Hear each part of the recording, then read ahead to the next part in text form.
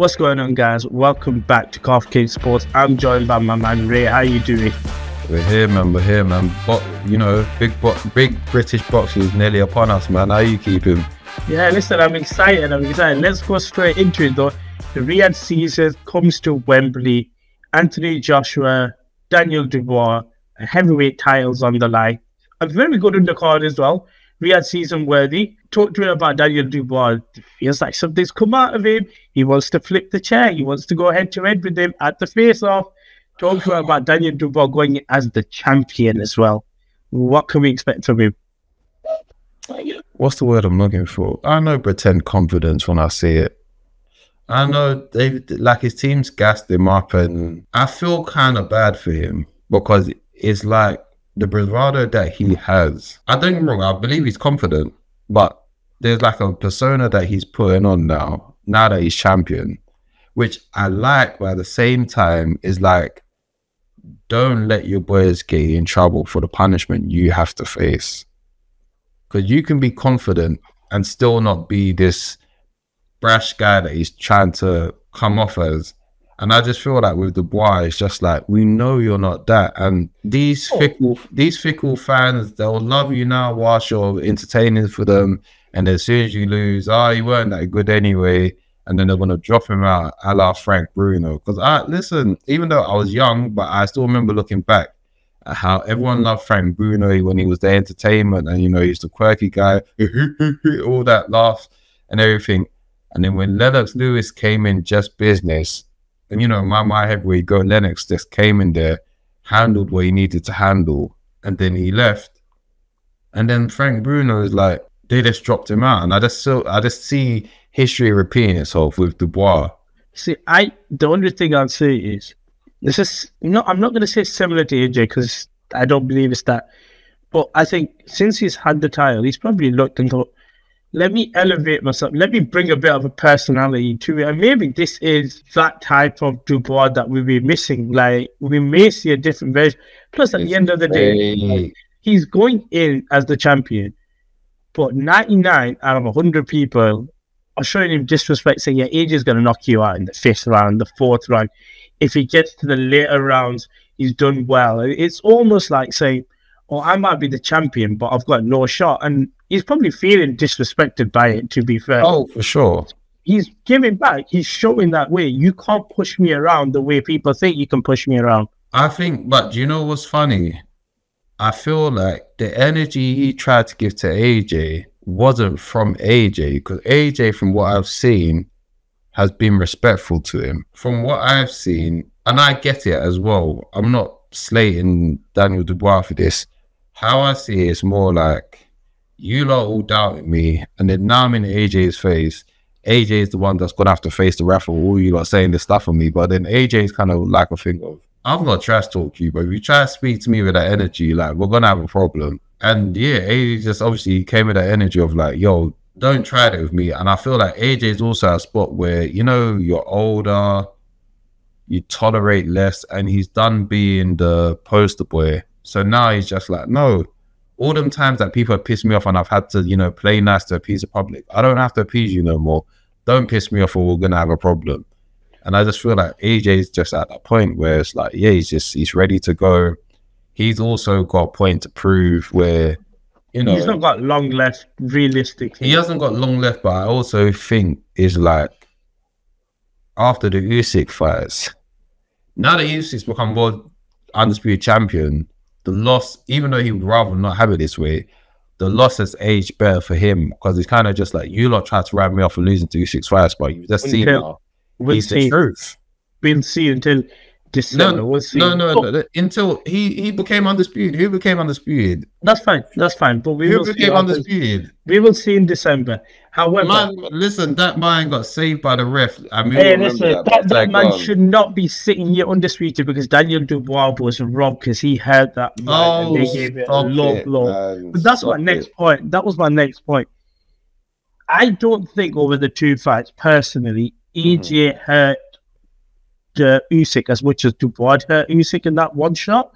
So I think for me, there is a chance for Dubois to be able to hurt AJ They saw that potential to hurt Usyk from what AJ done to Usyk. Yeah, okay, fair enough. I can give you that. What does Dubois have in his locker to be able to hurt AJ and make this probably less one-sided than a lot of people are saying before we talk about AJ? I don't think it'll be so one-sided, but I think the usefulness of Dubois is going to be key. Sometimes there's a recklessness that comes with being youthful that works in your favor. There's a fearlessness that comes with, like, I don't have nothing to lose.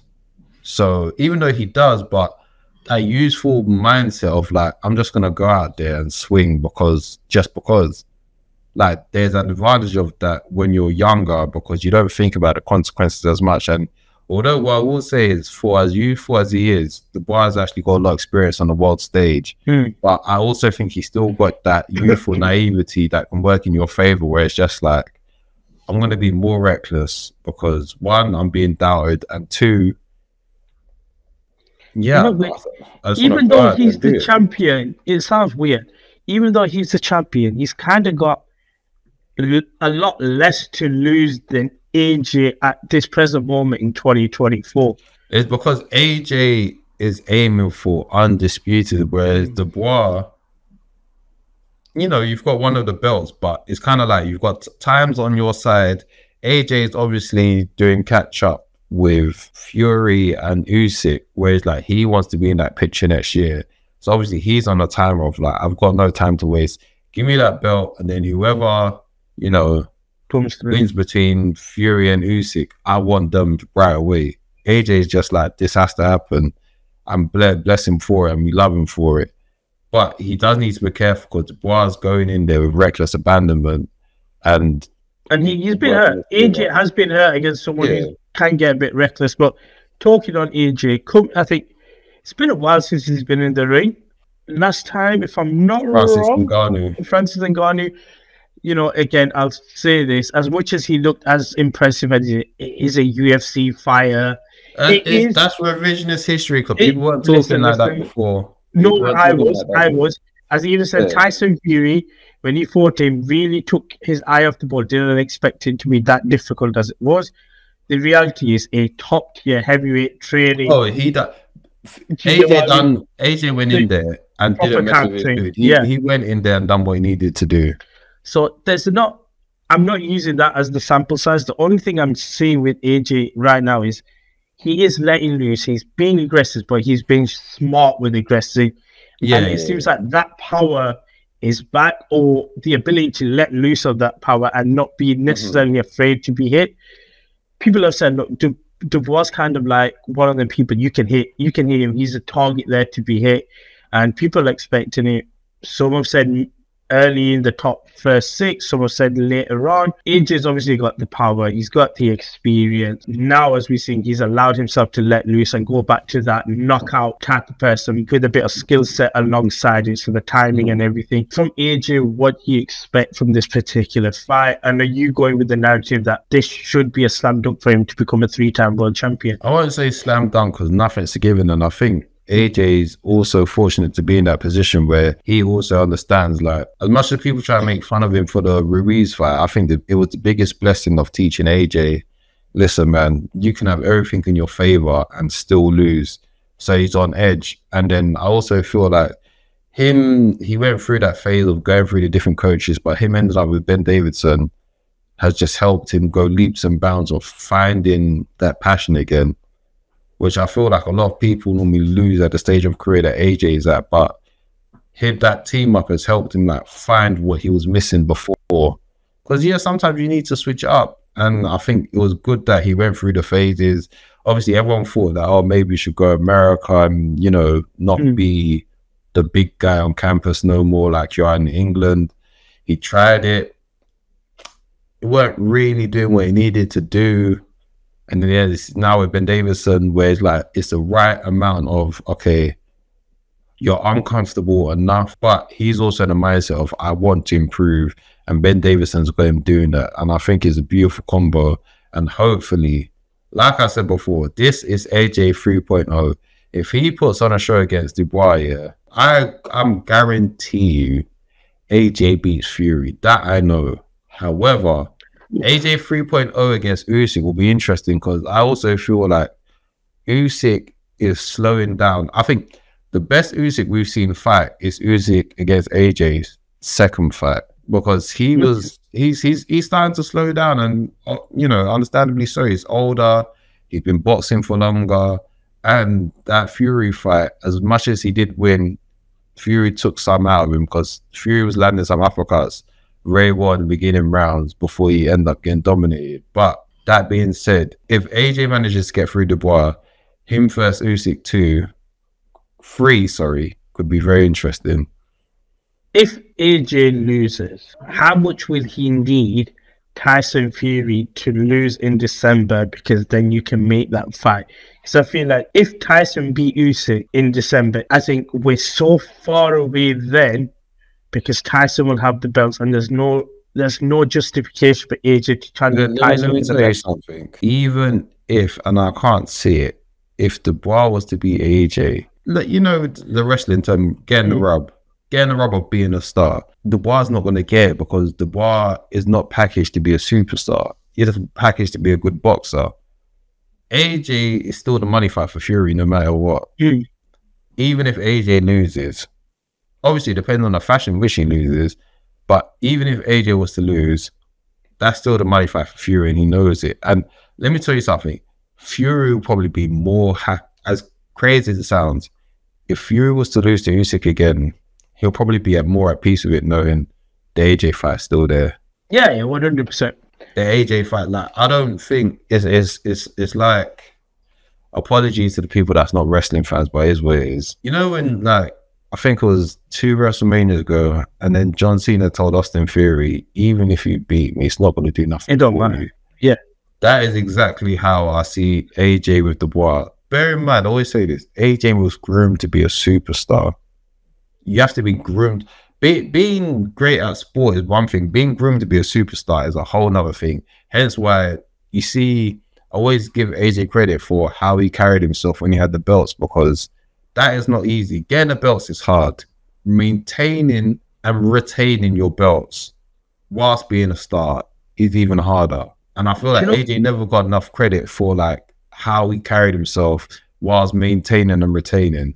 I'm going to say this. I'm going to just tweak what you said. I think retaining or maintaining your belts is somewhat not straightforward. Hear me out.